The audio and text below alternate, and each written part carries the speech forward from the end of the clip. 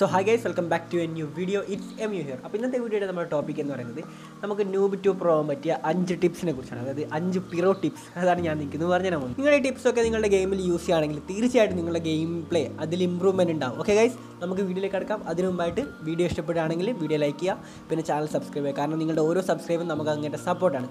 Okay, so let's begin. അപ്പോൾ friends, നമ്മുടെ first point എന്ന് പറയുന്നത് ബ്ലഡ് മാർക്ക്. അതായത് നമ്മുടെ പബ്ജിയിൽ നമുക്ക് ഡാമേജ് കിട്ടുമ്പോൾ അതിലൊരു ബ്ലഡ് മാർക്ക് ഉണ്ടാവും. ഞാൻ നിങ്ങൾക്ക് കാണിച്ചു തരാവുന്ന സംഭവം ഈ ഒരു ബ്ലഡ് മാർക്ക് ഉണ്ടാവും. അപ്പോൾ ഈ ഒരു ബ്ലഡ് മാർക്ക് എന്ന് പറഞ്ഞ സാധനം നമുക്ക് വെറുതെ തന്നിട്ടുള്ളതല്ല, ഇതിന് വളരെയധികം യൂസ് ഉണ്ട്. പക്ഷേ പലരും ഇതങ്ങനെ അത്ര എഫക്റ്റീവായിട്ട് യൂസ് ചെയ്യാറില്ല. അവർക്ക് അറിയില്ല അതെന്താണ് സംഭവം എന്ന് കറക്റ്റായിട്ട് അറിയില്ല. ഓക്കെ, അപ്പോൾ ബ്ലഡ് മാർക്ക് എന്ന് പറയുമ്പോൾ നമുക്ക് ഡാമേജ് കിട്ടുമ്പോൾ നമുക്ക് സ്ക്രീനിൽ കാണിക്കുന്നതാണ്, അത് എല്ലാവർക്കും അറിയാം. പക്ഷേ നമുക്ക് ഏത് സൈഡിൽ നിന്നാണോ നമുക്ക് ഡാമേജ് കിട്ടുന്നത്, അതായത് ഏത് സൈഡിൽ നിന്നാണോ നമുക്ക് ഫയർ വരുന്നത്, ആ ഒരു സൈഡാണ് നമുക്ക് ആ ഒരു ബ്ലഡ് മാർക്ക് കാണിക്കുക. ആ ഒരു സൈഡിലായിട്ടാണ് കാണിക്കുക. ഇപ്പോൾ നിങ്ങളുടെ ഏതെങ്കിലും ഒരു സൈഡ്, ഇപ്പോൾ ലെഫ്റ്റോ റൈറ്റോ ആണെങ്കിൽ, ഇപ്പോൾ റൈറ്റിൽ നിങ്ങൾക്ക് ഫയർ വന്നു വെച്ചോ, അവിടെ നിങ്ങൾക്ക് ബ്ലഡ് മാർക്ക് കാണിക്കും. ലെഫ്റ്റ് എന്ന് പറഞ്ഞിട്ടുണ്ടെങ്കിൽ ലെഫ്റ്റ് സൈഡ് കാണിക്കും. അപ്പോൾ പലരും ചോദിക്കാൻ സാധ്യതയുള്ളൊരു ചോദ്യം എന്ന് പറയുന്നത്, നമുക്ക് മിനി മാപ്പ് ഉണ്ടല്ലോ, പിന്നെ എന്തിനാണ് നമ്മൾ ബ്ലഡ് മാർക്ക് യൂസ് ചെയ്യുന്നത്? അതായത് ബ്ലഡ് മാർക്ക് എന്തിനാണ് നമ്മൾ നോക്കേണ്ട ആവശ്യം? അതാണ് പലർക്കും ഒരു കൺഫ്യൂഷൻ ഉണ്ടാകുക.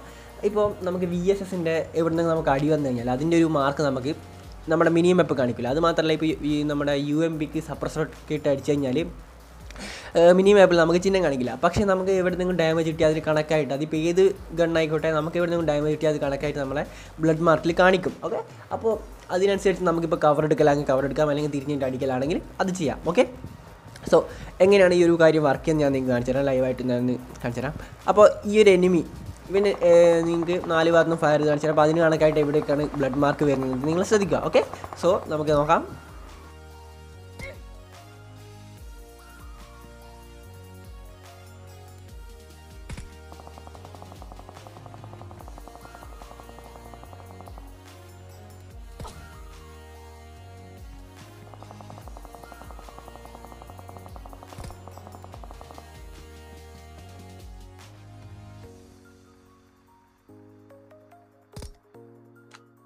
നിങ്ങളുടെ മുന്നിൽ നിന്നാണ് നിങ്ങൾക്ക് ഫയർ വരുന്നുണ്ടെങ്കിൽ ക്യാരക്ടറിൻ്റെ മുകളിൽ ഇതുപോലെ നമ്മുടെ ആ ഒരു ബ്ലഡ് മാർക്ക് കാണിക്കും. പിന്നെ ഓരോ സൈഡിൽ നിന്നും അതിന് കണക്കായിട്ട്, ഇപ്പോൾ റൈറ്റ് സൈഡിലാണെങ്കിൽ റൈറ്റ് സൈഡിൽ, പിന്നെ അതിന് കണക്കായിട്ട് നമ്മുടെ റൈറ്റ് സൈഡിലും ഏത് സൈഡിലാണോ ഉള്ളത് അതിന് കണക്കായിട്ട് അവിടെ ബ്ലഡ് മാർക്ക് കാണിക്കും. നിങ്ങൾക്കത് കാണാം. നിങ്ങളുടെ ആ ഒരു 2 എന്ന് പറഞ്ഞ ഐക്കൺ എവിടെയാണോ അവിടെ നിന്നാണ് നമുക്ക് ഫയർ വരുന്നത്. ഓക്കെ,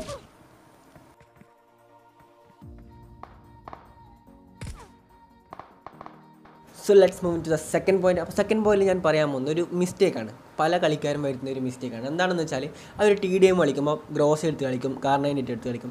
അപ്പോൾ ഗ്രോസ് എടുത്ത് കളിക്കുമ്പോൾ ഉണ്ടാകുന്ന ഒരു കുഴപ്പമെന്ന് പറയുന്നത്, ഒന്നാമത്തെ കാര്യം നല്ല ഡാമേജ് ഉള്ള ഒരു ഗണ്ണാണ്, പിന്നെ നല്ല ഫയർ റേറ്റുള്ള ഗണ്ണാണ്. അപ്പോൾ എല്ലാം തികഞ്ഞ ഒരു ഗണ്ണാണ്, നല്ല പെർഫെക്റ്റ് ആസ്വാൾട്ടിങ് ഗണ്ണാണ്. പക്ഷേ അതാണ് ഏറ്റവും വലിയ നമുക്ക് പ്രശ്നം തരുന്ന ഒരു കാര്യം. അതായത് ഇപ്പോൾ ഈ ഒരു ഗ്രോസാന്ന് പറഞ്ഞ ഗണ്ണ് നമുക്ക് ഡ്രോപ്പിൽ മാത്രമേ കിട്ടൂ. അപ്പോൾ നമ്മൾ ക്ലാസിക് കളിക്കുമ്പോൾ അല്ലെങ്കിൽ റൂം മാച്ച് കളിക്കുമ്പോൾ നമുക്ക് എപ്പോഴും നല്ലൊരു ഗണ്ണ് തന്നെ കിട്ടിയെന്ന് വരില്ല. ഈവൻ M4 നമുക്ക് ചിലപ്പോൾ ഭാഗ്യമുണ്ടെങ്കിലാണ് സ്റ്റാർട്ടിങ് ഫൈറ്റിലൊക്കെ കിട്ടുക. അപ്പോൾ നിങ്ങൾ ഈ ഒരു ഗ്രോസൊക്കെ യൂസ് ചെയ്തിട്ട് ഫയർ ചെയ്ത് പഠിച്ചു കഴിഞ്ഞാൽ, അതായത് TDM ഒക്കെ യൂസ് ചെയ്തിട്ട് പ്രാക്ടീസ് ആയി കഴിഞ്ഞാൽ നിങ്ങൾക്ക് ബാക്കിയുള്ള ഗണ്ണ് യൂസ് ചെയ്യാൻ വളരെ ബുദ്ധിമുട്ടായിരിക്കും. അതുകൊണ്ട് തന്നെ നമ്മൾ TDM കളിക്കുമ്പോൾ ഒരിക്കലും തന്നെ ഗ്രോസ് യൂസ് ചെയ്യാൻ പാടില്ല. നിങ്ങൾ M7 യൂസ് ചെയ്തോ, AKM യൂസ് ചെയ്തോ. പക്ഷേ ഞാൻ ഏറ്റവും കൂടുതൽ റെക്കമെൻഡ് ചെയ്യുന്നത് നമ്മുടെ M416. കാരണം എന്ന് വെച്ചാൽ M416ൻ്റെ ഡാമേജ് നമുക്ക് TDMൽ കുറച്ച് കുറവായിരിക്കും, നമുക്ക് ക്ലാസിക് മാച്ചിനേക്കാളും കുറവായിരിക്കും TDMൽ. അപ്പോൾ അത് നമ്മൾ കറക്റ്റായിട്ട് മാസ്റ്റർ ചെയ്ത് നമുക്ക് ബാക്കി ഏത് ഗണ്ണ് വേണമെങ്കിലും കറക്റ്റായിട്ട് യൂസ് ചെയ്യാൻ ആകും. ഒബ്വിയസ്ലി നമുക്ക് നല്ല രീതിയിൽ യൂസ് ചെയ്യാൻ പറ്റും. അപ്പോൾ നിങ്ങളെപ്പം TDM കളിക്കുമ്പോൾ അപ്പോൾ M460 എടുത്ത് കളിക്കാൻ ശ്രമിക്കുക. ഓക്കെ, പിന്നെ രണ്ടാമത്തെ ഇതിൽ തന്നെയുള്ളൊരു കാര്യം എന്ന് പറയുന്നത് കാർ98 യൂസ് ചെയ്യുക, അല്ലെങ്കിൽ സ്നൈപ്പർ യൂസ് ചെയ്യാം. അപ്പോൾ പല കളിക്കാരും ക്ലോസ് റേഞ്ചിൽ, അതായത് TDM ക്ലോസ് റേഞ്ചിൽ സ്നൈപ്പർ യൂസ് ചെയ്യുന്നവരുണ്ട്. അപ്പം അവരുടെ ഒരു ധാരണ എന്ന് പറയുന്നത്, നമ്മൾ ക്ലോസ് റേഞ്ചിൽ സ്നൈപ്പർ യൂസ് ചെയ്ത് നമ്മൾ വലിയൊരു കളിക്കാരനാണ്, അങ്ങനെയാണ് ഇങ്ങനെയാണ്. ഓക്കെ, സ്നൈപ്പർ യൂസ് ചെയ്യാം, യാതൊരു കുഴപ്പമില്ല, സ്നൈപ്പർ യൂസ് ചെയ്യുന്നത് നല്ലതാണ്. പക്ഷെങ്കിലും നിങ്ങൾ സ്നൈപ്പിംഗ് പഠിക്കണമെന്നുണ്ടെങ്കിൽ നിങ്ങൾ ലോങ് റേഞ്ചിൽ നിന്ന് പഠിക്കണം. അല്ലാണ്ട് ക്ലോസ് റേഞ്ചിൽ പോയിട്ട് നിങ്ങൾ നല്ല എനിമീൻ്റെ ക്ലോസ് പോയിട്ട് നിങ്ങൾ സ്നൈപ്പറിനെ കൊണ്ട് അടിച്ച് കഴിഞ്ഞിട്ട് വലിയ ഒരു കാര്യമില്ല. കാരണം ഒന്നാമത്തെ ഒരു റീസൺ എന്ന് പറയുന്നത്, നമുക്ക് TDMൽ ഹെഡ് ഷോട്ട് കൊള്ളിക്കണം എന്നൊന്നുമില്ല. എനിമി നോക്കായിട്ട് പോയി നമുക്ക് കാർ98ൻ്റെ ബോഡി ഷോട്ട് കണ്ടാൽ തന്നെ എനിമി ഡൗൺ ആവും. പക്ഷേ എങ്കിൽ നമ്മൾ ക്ലാസിക് കളിക്കുമ്പോൾ അങ്ങനെയല്ല, അത് നമ്മൾ കറക്റ്റായിട്ട് ഹെഡ് ഷോട്ട് കൊള്ളിക്കണം.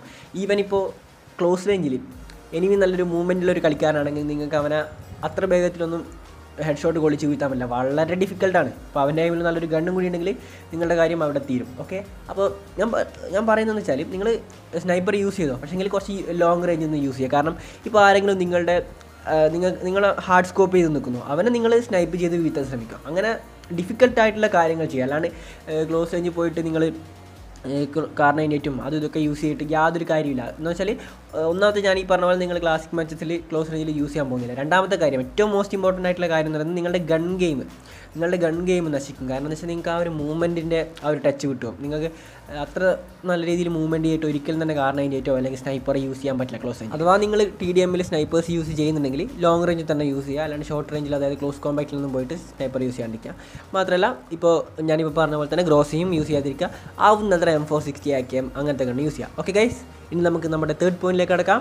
അപ്പോൾ ഞാൻ നിങ്ങൾക്ക് മൂന്നാമത്തെ പോയിന്റിൽ പറഞ്ഞു തരാൻ പോകുന്നത് ജിഗിളിങ് വൈൽ റണ്ണിങ്. അതായത് ഓടിക്കൊടുക്കും, നമ്മൾ ഓപ്പൺ ഫീൽഡിലൊക്കെ ഓടുമ്പോൾ അല്ലെങ്കിൽ ഓടിക്കൊടുക്കും നമ്മൾ ജിഗിൾ ചെയ്യുന്നത് വളരെ എഫക്റ്റീവായിട്ടുള്ള ട്രിക്കാണ്. വളരെ എന്താ പറയുക, എനിമിയുടെ ബുള്ളറ്റ് ഡോജ് ചെയ്യാൻ പറ്റിയൊരു ടിപ്പാണ്. ഓക്കെ, അപ്പോൾ പലരും ചെയ്യുന്നതാണ്. പക്ഷേങ്കിൽ പലരും വരുന്ന പല കളിക്കാരും വരുന്ന ഒരു തെറ്റെന്ന് പറയുന്നത് അവർ ക്രോസ് എയർ വല്ലാണ്ട് മൂവ് ചെയ്യും. നമുക്ക് ക്രോസ് എയർ മൂവ് ചെയ്യേണ്ട ആവശ്യമില്ല. നമ്മൾ ക്രോസ് എയർ ഏകദേശം ഒരു സ്ഥലത്ത് തന്നെ വെക്കുക.